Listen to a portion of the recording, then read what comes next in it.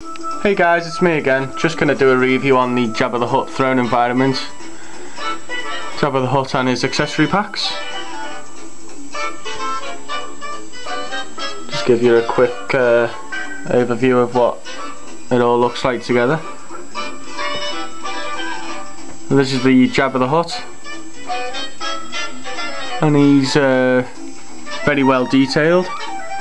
His eyes and the paint applications are all smooth, and it doesn't overspill onto any other part of the, the figure or the body parts or anything. So he's well detailed. He's also very big, but he's really light. He's like a light plastic, and his arms are the only movable part on him.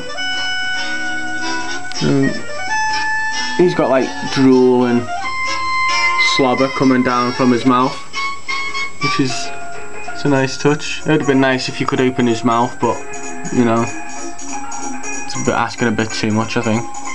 Being though you pay a lot of money for them, and all you get's a little plastic thing that you can only move the arms, but whatever. The throne environment's really heavy, I've got to say. It's unbelievable. He's got this, what his little jelly, whatever them creatures are called. It's got the pot there that's attached to like the railing that goes all the way, if you can see it, all the way to his arse end.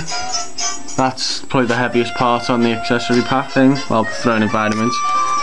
You also get his hooklah pipe, I think that's how you say it. It's held on by a magnet, so it won't fall off. Obviously goes down and into his hand, where he gets high. His actual throne environment looks like concrete. It is really heavy, but it's not as heavy as that little railing. So it's well detailed, looking actually like concrete or limestone slabs or whatever. Also has 5 of these ugly one-eyed gargoyle things on the end of his throne. With the throne pack you actually get this like battered carpet.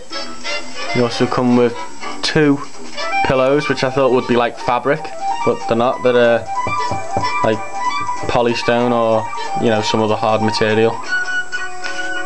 I'm not sure if the plate came with the throne or whether it came with the accessory pack, which the first one was Salacious B. Crumb, which is also sitting on a pillow, which you actually get with the pack. You also come with that little bug-eyed rat thing, and this slug that you can stick on the wall or any other metallic object, because he's got a magnet on his back. Excuse me. So I just stuck a pin in the wall and he holds, so it looks alright. The tongue or tentacle or whatever it is, it's got like the wire framing inside it so you can pose it, which is nice. And the second accessory pack, you get that frog thing, which I'm sure it killed that thing just before you go into Jabba's palace in the film. So yeah, you get about, I think it's 4 in the first accessory pack. In the second accessory pack you get this,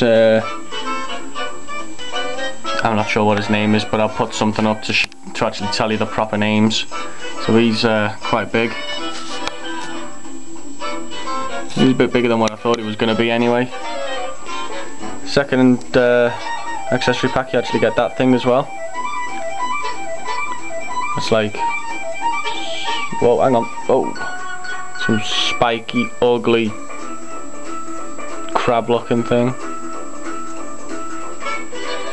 Don't know what the hell it is. Like I said, I'll put something up to tell you the proper names for them and stuff.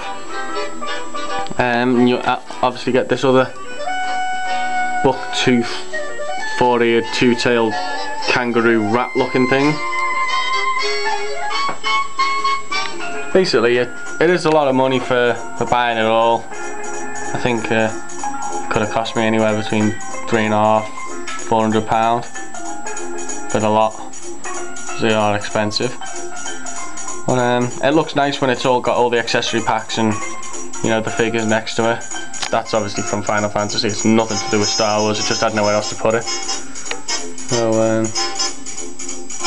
I have got the Bib Fortuna, but the way I've got everything at the back of it, he won't fit on the back of him. So that's about it for the review, I'm afraid. So if you like, please subscribe and leave a comment if you feel like it. Cheers.